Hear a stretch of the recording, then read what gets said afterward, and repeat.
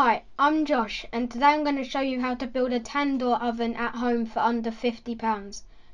To build your home tandoor, you will require an 85-litre metal bin with a lid. Make sure you get one without holes in, 2 30cm terracotta stone flower pots, 1 terracotta stone flower pot dish, 50 litres of perlite or vermiculite installation, 7 paving blocks or bricks, a small pot of fire cement, a few handfuls of stones or pebbles, small oven tray to collect charcoal, and long flat metal skewers. Links to suppliers of these materials are in the description. I'll keep it up to date, but if you find cheaper suppliers, please comment so I can update and others can easily find supplier. You will also require an electric drill, masonry drill bits, I use D-Wall Extreme Masonry, a disc cutter or saw, and a hole cutter that is optional but it's useful. First, drill the holes required for ventilation and debris removal. Using a hole cutter or by drilling lots of small holes in a circle, cut about 6 to 10 centimeters hole in the center of the metal bin. This is where the air will rise and debris will drop into your collection pot. Place the plant pot on a suitable surface and drill 6 more ventilation holes around the center. I used a 4mm bit followed by an 8mm, then 10mm to ensure the pot didn't crack. Now place the drilled plant pot center onto the saucer and using a pencil mark the position of the holes. Remove the pot and drill matching holes in the saucer. For the center hole I used a hole cutter, but again you can drill a number of small holes in a circle, then gently tap to knock it out. Mark a line around the bottom of your other pot, around 4 centimeters from the base, either using a disc cutter or saw. Carefully cut around the edge until they separate. Don't try to cut straight through in one go. Go around the edge, making a deeper cut each time. I recommend you wear eye protection and some sort of face mask and ear defenders, as it was extremely loud and dusty. Start by placing your debris tray on the floor where you want your home tandoor. Then place 4 blocks of bricks around the side and back to steady the bin.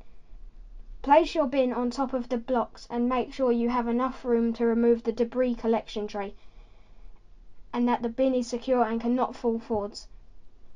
Place 3 of the blocks or bricks in a triangle pattern in the base of the bin.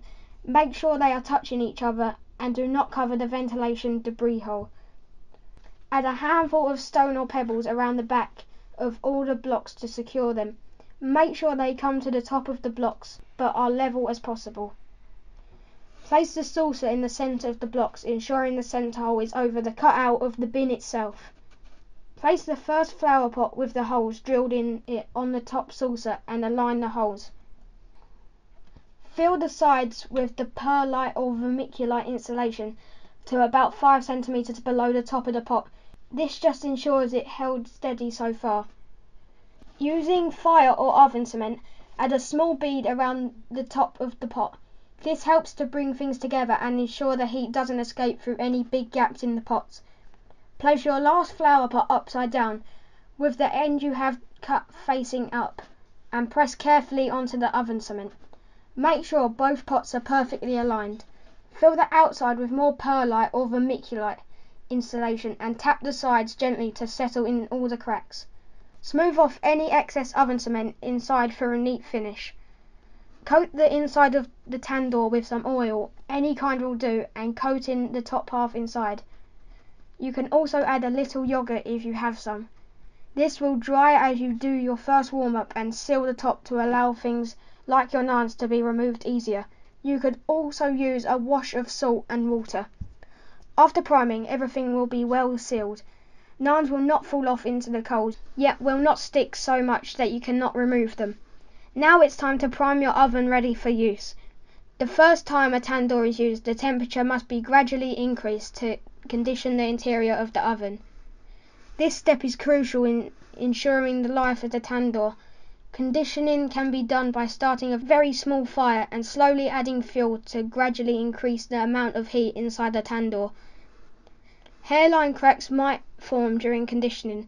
This is normal and will not interfere with the performance of the tandoor oven. When the oven cools off, the hairline cracks will barely be noticeable. They are essential in allowing the clay body of the tandoor to breathe. The slower the temperature inside the tandoor is increased during its first use, the fewer hairline cracks will develop. For the first warm-up, about 6 lumps of wood or charcoal will be sufficient. Before use, always remove the charcoal from the bottom of the tandoor and ensure the ventilation holes are clear. You can add your lump wood charcoal directly into the base, light with a natural fire lighter, such as wood, wool, and allow to grey over before cooking. I find it easier to use a barbecue starter chimney to stack up the charcoal first, then empty into the tandoor once glowing hot. If you have any tips and helpful suggestions for others, please comment below and I'll add them to the build description, both here and on my website with the relevant credits. Please take a moment to like and subscribe and check out this build and curry recipes on my website at thecurrykid.co.uk.